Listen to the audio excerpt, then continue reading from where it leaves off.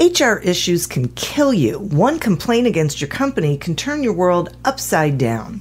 And you spend way too much time dealing with HR when you should be spending your time on making a profit. You should talk to Bambee. With Bambee, get access to your own dedicated U.S.-based HR manager starting at just $99 per month. They get to know you and your business while providing HR expertise and the personal touch you need and want. They're available by phone, email, and real-time chat, so onboarding and terminations run smoothly. Team members reach peak performance, and your business stays compliant with changing HR regulations. And with Bambee's HR Autopilot, you'll automate important HR practices like setting policies, training, and feedback. HR managers can easily cost $80,000 a year, but Bambee starts at $99 per month. Schedule your free conversation today to see how much Bambee can take off your plate. Go to Bambee.com right now and type in Accelerate under podcast when you sign up. It'll really help the show. Spelled BAM, BEE.com. Bambee.com. Type in Accelerate. Hey guys, this is Gabby Douglas. If you have an active lifestyle like me, hydration is key. That's why I love the Hydration Watermelon Smoothie from Smoothie King. Blended with whole fruits, coconut water, and more electrolytes than some of the leading sports drinks. Hydration Watermelon is the cleaner way to hydrate, with no artificial colors, flavors, or preservatives. So you can recover and perform at your peak ability during the summer heat. Order online or through the app for pickup or delivery. Smoothie King, rule the day.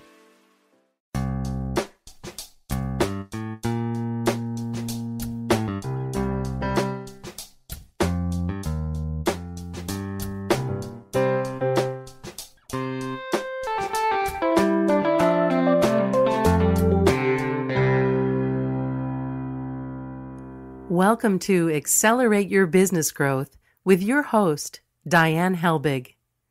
Diane is a leading small business development and leadership coach, author, and speaker who is passionate about sharing valuable ideas, tips, and techniques with business professionals worldwide. Diane brings you the world's experts and gurus in all things business. Whether it's sales, structure, social media, planning, or plateauing, guests bring their expertise and energy to each episode. When growing your business is your focus, Accelerate Your Business Growth is the show to listen to. Got a topic or guest suggestion? Let Diane know. The goal is to make sure you have the information you need to move your business forward. Thanks for joining us. Settle in and enjoy. Hi, everybody. Thank you so much for joining us. Today's podcast is sponsored by Audible.com. Audible.com is a leading provider of spoken audio entertainment and information. Listen to audiobooks whenever and wherever you want. Get a free book when you sign up for a 30-day free trial at audibletrial.com/businessgrowth. Accelerate Your Business Growth podcast continues to enjoy inclusion on lists of the best podcasts to listen to. Everything from Inc.com to Proven, People First, MSNBC's Your Business. The lists just keep coming. And we're thrilled about that. It is really because of the guests who join me. They bring their expertise and they give it freely so that all of you can get the information that you need and want and apply it in your business so that you can do better things. Today is no different. My guest today is Shaylene Cameron. Shaylene is CEO and founder of Shaylene Cameron Mentoring. After driving over $1 million in B2C sales, managing a team of 12, and teaching everything from prospecting to client sales, Shaylene quit at the top of her game. Now she helps entrepreneurs develop the mindset and habits necessary to have a high-performing business without sacrificing who they are, plus what they want. Thanks so much for joining me today, Shaylene. Thanks for having me. I'm excited to be here. I am thrilled to have you here. I think it's so interesting. We're going to be talking about boundaries and things and getting what you want. It's interesting for me because I think so many entrepreneurs don't believe that, right? They buy into this story that you can't have it all, that you have to pick. You're either going to have a successful business or a healthy personal life. Mm-hmm. So, yeah, talk to me about where you come down on that. Yeah, you know, it is such an interesting topic because, like, there is this concept, right? There has to be a level of sacrifice to really, truly excel in either area of your life, which I think is baloney. And and so, you know, your schedule is king. Like, this just really comes down to it, is you have to make time for both your business and your personal life because nobody else is going to do it for you. And I do believe that striving for balance is totally unrealistic when people kind of talk about, like, I'm looking for work-life balance. Like, I just think that is just, it's kind of like walking a tightrope, right? Like, how realistic is it to try to find that balance where you're struggling on both sides? Like, instead, I really talk to my communities and my clients about the idea of counterbalance, because, like, some days you're going to be able to sleep in, you're going to end your day at 5, it's going to be short and breezy, and other days you're going to be pulling a 14-hour day where you're tired and you're going to feel like you're walking uphill in a snowstorm without shoes.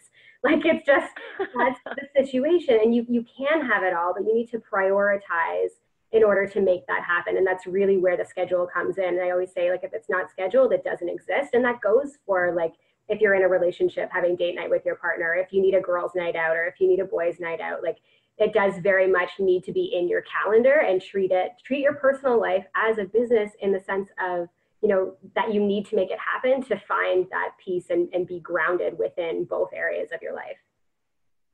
I love this because I think this whole, you know, balance thing is nonsense too. And one of the things I like about it is this is realistic. This is the reality of it. It's not about balance. It's about decision making. Totally. And I love this scheduling, things so that they actually are real, that they actually have that point in time when you're going to do them. Talk to me about boundaries. And I mean, I get, you know, I have 2 kids. I get boundaries, but I'm also curious about why entrepreneurs are really bad at establishing them. Yeah, yeah, me too, right? This is why, like, boundaries have been such a huge part of my life, and I didn't learn them. Like, everybody has internal boundaries, but whether we can put words to them or not is a totally different story. So the way that I like to explain boundaries is that they're simply what you're willing and unwilling to do, both on a conscious level so that you can actively think about it, and on a subconscious level where you just know you have internal boundaries that you may not necessarily vocalize, but they're there. So everyone has boundaries.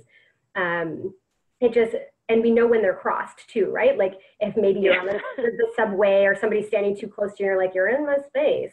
Or, like, maybe if a friend asks you to pick your brain after a really long work day. Like, these are things, and it just kind of rubs you the wrong way. You get that visceral feeling where you're like, oh, no, thank you. So there are boundaries there, right? And we don't necessarily have words to put for that towards that, unless we learn a system to be able to implement them. Now, entrepreneurs specifically, from my experience over the years, is that they suck at setting boundaries for 2 reasons. One, they just have never been taught how. They've never been taught how to put words to actually, like, coping with requests on their time, money, or energy. And B, they say yes and think that being flexible is what you have to do to get ahead, because that's really, I mean, most of us have had jobs, worked for corporations before we get into entrepreneurship. And that's what you're taught, is that being flexible and being a yes person is what helps you climb a corporate ladder. But the thing is that's not what's going to make you rich as an entrepreneur. That's in fact just going to burn you out, and you're going to end up doing a lot of shit that you don't want to do for people that you may not really like. So I think those are the 2 primary reasons, right, as to why entrepreneurs are not the greatest at setting boundaries right out the gate. Boy, that is such a great point.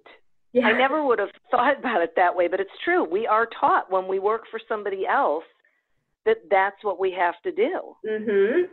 Yeah. Yeah. So it's just, like, ingrained in us. And boy, as entrepreneurs, we have to really set boundaries. Yeah, like, because I'm working in corporate, it's like, okay, being flexible, taking on more work, saying yes, like, oh, you're a good employee, you're celebrated. But nobody looks at, like, when you go home and you're burnt out and you hate your job and you hate your like, you know, and those pieces of you start to kind of fall apart. It's like, and then you step into this role of entrepreneurship, whether you're entry level, whether you've, like, been at it for a while, there's still that piece that's like, okay, I need to say yes to more things. But then it's like, okay, well, then that's where the sacrificing of your personal life and the like this idea of balance, and all these kind of convoluted concepts come into play, which makes it so much harder when it can be so simple. Yeah. Wow. Yeah. No kidding. Right? Yeah. Okay. Yeah. So, I'm trying to figure out how I want to ask you this question. So, you know, most entrepreneurs have people in their lives outside of their business, and some of those people are really supportive, and some of those people are not. So, how does a business owner, what do they do about the toxic people in their life? Like if they have to have them in their life, I guess my question is, how do they set boundaries around their business so that doesn't impact them as an entrepreneur? Yeah, totally. So when it comes to, I mean, we're all human, right? Like we're going to have those people in our life, whether they're from 15 years ago or whether they've just entered our life in the last couple of weeks, that may be impacting our ability to succeed, whether we realize it or not, because they're just a negative Nelly, or, you know, they're just not on the same page as us. And really when it comes to relationships and toxicity, whether they're a friend, a family, you know, a colleague, or whoever they are, it depends on the level of toxicity and in what capacity it's coming from. So if it's, you know, if it's friends and family and it's kind of like a one-off scenario where you have to, you know, stand your ground and maybe have a tough conversation and then things shift, that's a different story. But if it's prolonged negativity where you just kind of have people who are dragging you down and like they're not optimistic and they maybe think what you're doing is a little bit crazy, or they're just not supportive in whatever capacity. And that can come in so many different shapes and forms, right? Like one example would be if a person says they're supportive, so their words say that they're supportive, but their behaviors tell you otherwise. As in maybe they're like frustrated, or they don't like that you have to work a little bit later at night, or like there's a disconnect between their words and their behavior. So that over time can really compound and affect a person, right? And it may mean, depending on you know, those of you who are listening, like it does depend on your scenario. But at the end of the day, like your environment is so, so important. And a lot of the time it means spending less time with the people that are toxic in your life and distancing yourself. One of the examples I like, because the environment is so important as an entrepreneur, right? Yeah. And one of the examples I like to use, like if you were to think of a little person, like you have kids, Diane, and if you think of like your little ones growing up, like, and they're starting gymnastics, and they decide at some point, like they want to become an Olympian, they're going to be a total boss in that arena. And their environment, so like their coaches, the tools they learn, their parents, their friends, the relationships that they're building is going to massively impact their training regimen, their lifestyle choices, their beliefs about their abilities, like their execution.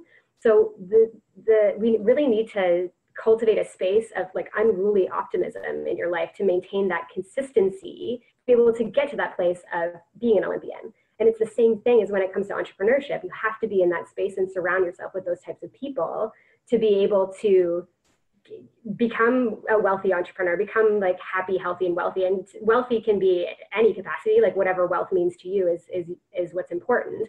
It's just wherever you want to get to, like you're going to have an environment that really supports your goals. And if you don't have one, it's time to cultivate one. Like go find a friend, go find somebody who is into the same stuff as you. And also know too, Diane, I think this is really important, is that when you look and you find and you source out really optimistic and positive people, they're likely going to be a little bit guarded. And I'm wondering, yeah, in the sense of like, because they're protective about how positive they are, because they've likely culled some relationships, they've likely ended some of that toxicity, and now they keep their circle really tight. So if you come across somebody and you're like, I really think you're an awesome person, I'd love to get to know you, like just be aware that it takes work, like any kind of relationship, but that people don't just become purely optimistic. They have to work at it just like anything else. That was kind of a tangent, but like, I'm pretty sure it all made sense. Yeah, but that's a great one. I'm really glad that you said it, because what we wouldn't want is people going out and going, okay, I know these people and they're really positive, and then approaching them and getting what they feel like is resistance and not knowing why. Because, I mean, it makes it really, is a good point. So I want to take a quick sponsor break, and then I want to dive into some other questions that I have for you. For sure. Accelerate Your Business Growth podcast is happy to be sponsored by Audible.com. Audible.com is a leading provider of spoken digital audio entertainment and information. They have over 150,000 titles to choose from, and you can listen to them on any device, including whatever you're hearing us on right now. And if you sign up at our link, which is audibletrial.com/businessgrowth, you get one free audiobook and a 1-month trial of the service. Some examples of books you can listen to on audible.com are The Inside Track by Peter Sage and The Irresistible Consultant's Guide to Winning Clients by David A. Fields. So visit audibletrial.com/businessgrowth, explore the books that are of interest to you, and receive one free audiobook when you sign up for the trial. Today we're speaking with Shaylene Cameron about the value of establishing strong boundaries so you can grow your business. Now, I want to talk to you about sales because that's a big sweet spot for you and a big challenge for a lot of entrepreneurs. Yeah. And I am curious, what would you say is like the number one challenge you hear when entrepreneurs are learning how to sell? Great question. So, the number one thing I hear is I'm not salesy. And it's like, that needs to be taken out of every single entrepreneur, business owner's vocabulary, that statement, because it's an excuse, really. Like, people don't like sales because they suck at them. And just like if you don't like cooking, if you hate cooking, it's probably because you maybe never cook anything tasty. If you don't like driving, it's probably because you're not that great at driving. Like, you're probably just not that good at it. So people really only dislike things that they're not good at. Like, I can think of a million things in my life right now that I don't like doing. It's because I'm not good at them. So when you can, understand what sales truly are, which is service and is relationship building, then the whole game shifts. You come from a place of service, of really finding out, like, what is it that this client needs? What would be the most successful for them to do? If that means working with you, great. If it doesn't, cool. Like, how can you set them up in the best capacity for them to get the results and meet the goals that they want to reach? So that's the challenge that I hear with entrepreneurs learning how to sell, is that they think they're not salesy. So they kind of opt out of the opportunity to learn them right off the hop, which is a no bueno, not good. Yeah. Yeah. I so agree with you. It really is remarkable that they think they have to behave a certain sort of way, like they have this belief system about selling, and it's because they've experienced salespeople who didn't understand that it's about service. So I get it. And I know for me, like when I have people say, I just don't want to be salesy, I say to them, thank goodness. Now let's talk about what you can do. It's be curious, be in a discovery mode. Yeah. So, but I am curious about something that just popped into my head. So do you think it's true that some people are natural born salespeople and others aren't? That's the first part of my question. Okay, go. Yeah. So no, I mean, if you're in business, you're a salesperson. And it's funny that I think salespeople, I can't remember the statistics exactly, but salespeople and political leaders kind of rank the same for distrust statistically in North America. Likely exactly for the reason that you said, Diane, is because people have had some bad experience with somebody who doesn't know how to sell, who just focuses on themselves and just focuses on making money, which is totally the wrong perspective. In terms of like, people being natural at sales, like if you're in business, you're a salesperson. You may go by the title of coach or consultant. Maybe you're a baker, maybe you're a hat maker, maybe you're a yoga instructor or a designer or a videographer. But deep down, like you need to learn how to sell inside your business, because the only way that you can sustain your message is by making money for yourself. And most people, this is an issue, is that most people rather, I mean, me too, like I rather have somebody walk up to me and pay me for my service without having to do anything. That'd be amazing, right? It would. Yeah, how great would that be? It's it's not how it works. And whether you want to learn sales or not, you've got to put it as a priority. And this is where most people flounder. Like they think that they need to go learn tons of different tools and take tons and tons of courses. And oh yeah, you have to learn how to sell. Like, and everyone can learn how to sell. And it's simply having the mindset to do so, and then the strategy and the script and like all that stuff to execute, right? Okay, cool. That was the second part of my question. Can people learn? So, which I agree with. And I think they have to get out of their own way. They have to realize that they really don't know what selling is all about, so they can be open to learning about how to really do it. Totally. Yeah, 100%. Okay. Here's another one. Introverts. I have an opinion about this. I'm curious about where you fall down. Can they be good at selling? Yes. Yeah. I believe that as well. You do? Okay, amazing. I do. Yeah, nice. I'd love to hear, what you think. So my position on this is, we've got a spectrum of introverted and extroverts. It's not just like one person falls into the rabbit hole or the other. But both can be really great at selling. And some of my most successful clients are introverts. And the reason for this is because they're great listeners, like incredible listeners. And a lot of the time the ego is totally put aside. So there's that level of leadership and also this really interesting ability to observe the behavior of the person that they're talking to. So they're really, really great at showing up fully for their clients in a sales conversation, and definitely like undermined it, I would say. Like a lot of people think that if they're introverted, they can't sell, but I'm actually an introvert. Primarily, like I have extroverted tendencies and I've learned those behaviors, but at the end of the day, like I'm not looking to go be in a group of people to recharge my batteries. I like want to be alone with a book, so it's, so they can be really incredible. What's your take on this? So I completely agree with you. I think that the reason why introverts don't think that they would be good at sales is because they think sales means they have to be talking, and they don't want to. They don't want the focus on themselves, which is what makes them really good at it. When you say to them, the great thing is you shouldn't be talking.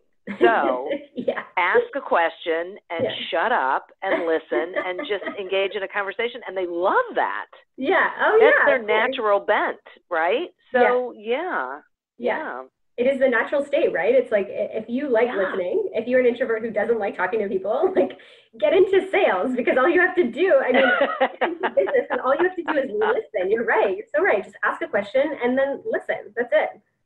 Exactly. Yeah. Exactly right. So you mentioned before about mindset. Yeah. And I'd like you to go, talk a little more about how much of sales is really having the right mindset and why mindset matters so much. Yeah, it's a huge part of selling, and I'd say like 75% or higher is mindset. And the reason I say this is because your own personal beliefs and connection and relationship with money in your own life is going to directly impact how you sell, like how you show up with confidence on a sales call, how you show up with commitment and conviction in the service that you're selling, whether it's your own or whether you're selling for somebody else. You have to know that you're deserving to make money just for yourself outside of a sales conversation, and that money matters, or else it's going to be hella hard to sell a program in any capacity. So, if you've got a lot of limiting beliefs around money, or and you're an entrepreneur and you haven't exceeded if you've been at a financial cap, or maybe you're even dipping, like a lot of the time these beliefs, like somebody told you at some point something limiting around money, whether it's like, a lot of limiting beliefs are like, it's hard to make great money. Money doesn't grow on trees. Only like rich people who have money are bad people. Like you hear all these kind of stories that we tell ourselves, right? And somebody implanted that in your head. It's not like you were born as a baby and you're like, this is my belief system. Like this is what I'm going to carry into the world, right? Like you were shaped by people for years and years in your life, and that has to be unlearned. Like you have to unlearn that relationship with money, especially as a business owner and entrepreneur, so that you can relearn it and then be able to execute and serve and show up in a sales conversation for somebody. And that really, like unlearning those poor behaviors and like the relationship with money that's non-serving, is really the massive part of selling. And then you can start to introduce like the strategy and the scripts and like how to overcome objections and, you know, all that stuff. But mindset's massive. Wow. That's so interesting. As I was listening to you, I was thinking, boy, I know so many people who will say that they don't know how to price their service or their program or whatever it is, because they really somewhere in them don't think that it's worth people giving them money for it. Yeah. Yeah. 100%. Wow. Like asking themselves the questions like, who am I? Am I good enough? Can I be paid this? Like, who's going to pay me for this? And they may be sitting on like multiple degrees, multiple like credentials, like tons of, you know, decades of experience. But then they have this total imposter syndrome that there's a gap, right? It doesn't make sense for what's on paper to like what it is that they believe in themselves, but that's belief systems. And then they get held up, like you said, about the simplest thing, like pricing an offer.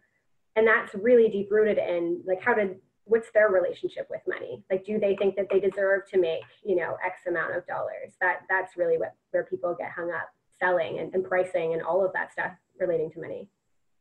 Yeah, because then even if they go with what maybe the marketplace says should be the price, if they don't believe that, they're not going to be able to sell it.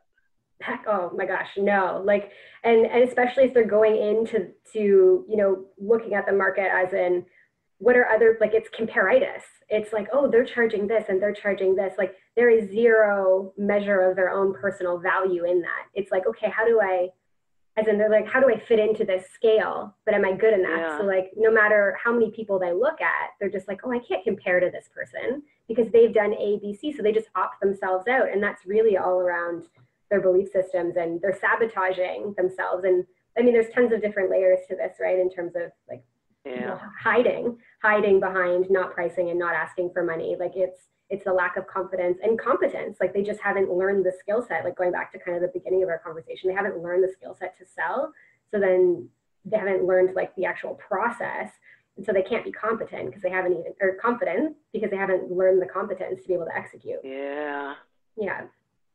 Is that a hard thing, do you think? Is that hard for people to overcome, or is there really a system that they can walk themselves through that will get them where they need to be? Like overcome their limiting beliefs about money? Yeah. Oh, totally. You can overcome it. I mean, like you know, bless my parents, like I grew up in a household where like there's a lot of limiting beliefs around money, right? Like as most households are, like I came from my parents are baby boomers, like it's a different mindset. And so anybody who's come from that kind of environment, and even if you haven't come from that environment, like you've likely at some point in your life been exposed to a scarcity mindset of like, we don't have enough of money, right? We don't have enough money. Right. You can 100% unlearn it. Like our brains are not designed to be in a fixed position. We're always growing. That's why when we get put into like a mundane, if we get into repetition over and over and over again, whether that's a workout and you do the same thing over and over again, or whether you eat the same thing for lunch every single day, like it becomes so boring. And like we're not designed to stay fixed. Our brains and our neurons and our cells are always changing. So you can 100% unlearn this. And I think the first step is to really be self-aware that you don't know what you don't know, and there's something holding you back. If you're not making the money that you want in your business, there is a gap between what it is that you want and what you're actually doing, right? So it's the self-awareness to recognize that like, hey, there's something up here, and maybe it's me. Like taking that ownership. Maybe it's me. It's not just like nobody wants to work with me. Maybe it's my shit. Like my shit that I need to work through first, right? Right. Yeah. You can totally. Yeah. It's very easy to start to work on that. It just takes the self-awareness and the willingness to do it. Yeah, I would think, you know, Dr. Phil says you cannot change what you don't acknowledge. So I think, you know, once you acknowledge that it's you, then it's probably goes much quicker. So if you had one piece of advice to give a new entrepreneur, someone just venturing into this fabulous world, what would it be? My piece of advice would be to be responsive instead of reactive.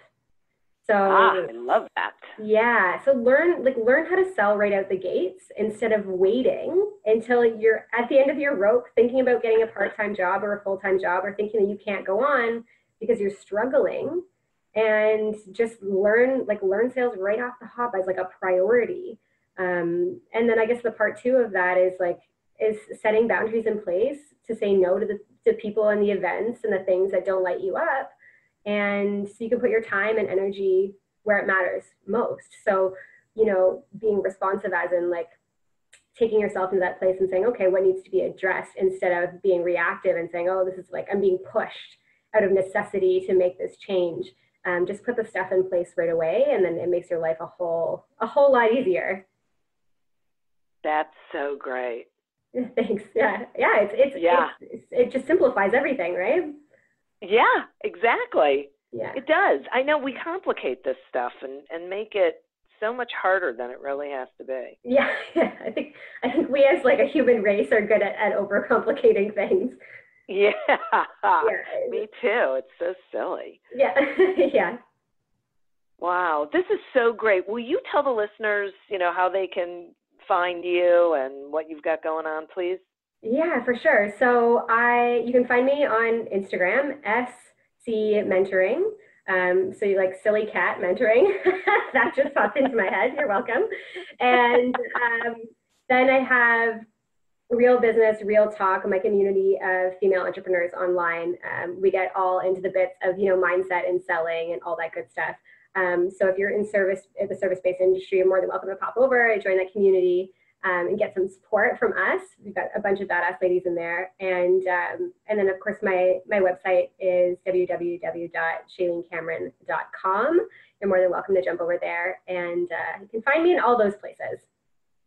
Wonderful. Well, thank you so much for spending time with me and sharing this information. I thought it was fabulous. My pleasure. Thank you, Diane. It's awesome to be here and chat with your audience. And I'm just very grateful. Wonderful. And speaking of the audience, I'd like to thank them too, because they are why we do this thing. Yes.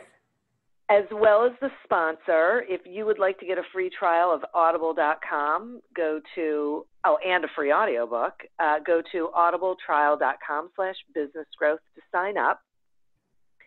As always, remember to prosper and be curious. I think I actually just said that backwards. And until we meet again on another episode of Accelerate Your Business Growth, goodbye and good day. Me, but also you. The Pharaoh fast forwards his favorite foreign film, Powder Donut. Okay, what's my line? The only line I see here on the script is get options based on your budget with the Name Your Price tool from Progressive. Oh, man, that's a tongue twister, huh? I'm sorry, I'm gonna need a few more minutes. Bulbous Walrus, the Bulbous Walrus. The Name Your Price tool, only from Progressive. The owl ran afoul of the comatose coxswain. Progressive Casualty Insurance Company and affiliates. Price and coverage match limited by state law. We are Jackie Clayton and Katie Van Horn, co-hosts of the Inclusive AF podcast. We're two diversity, equity, and inclusion peeps who love both what we have in common and what makes us different. During the day, we use our superpowers to block bias and break down systems that are inequitable within companies and create inclusive AF places to work. We're also BFFs who have tough conversations about our different lived experience. Come have a listen and learn something new.